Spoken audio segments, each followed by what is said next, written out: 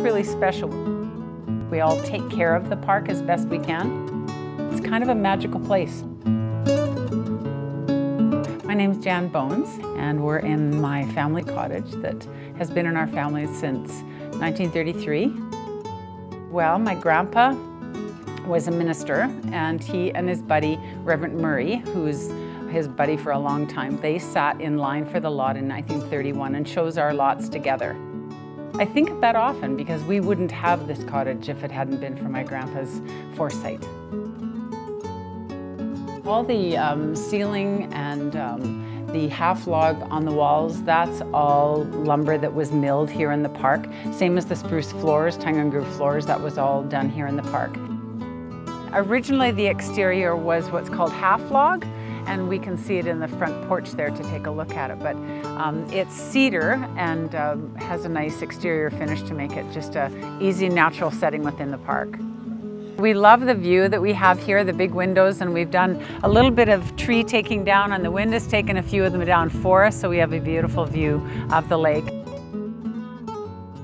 What I really remember are some of the swimming lessons down on the main beach and going for ice cream at Meldrum's little ice cream stand and walking to town. We came up here all my summers that we were children, and we were here all the time in the summer, so there's lots of memories like that. Oh, there's endless things to do at the lake. There's swimming and hiking and going for adventure walks and sitting in sandy wet bathing suits in front of that fire behind me and watching the sunsets. We always say the best sunsets in the whole world are right here at Clear Lake. Nobody else has as good a sunset as what we have here. Well, the future of the cabin, I guess, is when I look at Thomas and Hayden and Taylor, my 3 grandchildren, and I think, wow, what a great legacy they have to be able to continue. And I hope that our cottage continues in our family, and my grandfather, I think, would like that. My parents would like that. My name's Kevin Bones. I'm from Winnipeg, Manitoba, and I've been spending my summers at Clear Lake my entire life. It's the best place in the world. You don't really realize it until you're older. When you're a kid, you know, and you look at the pictures in the cottage of, you know, my mom when she's little, my uncles when they're little, my grandpa when he's little, and just how everything's come along. It just, it's hard to describe, really, actually.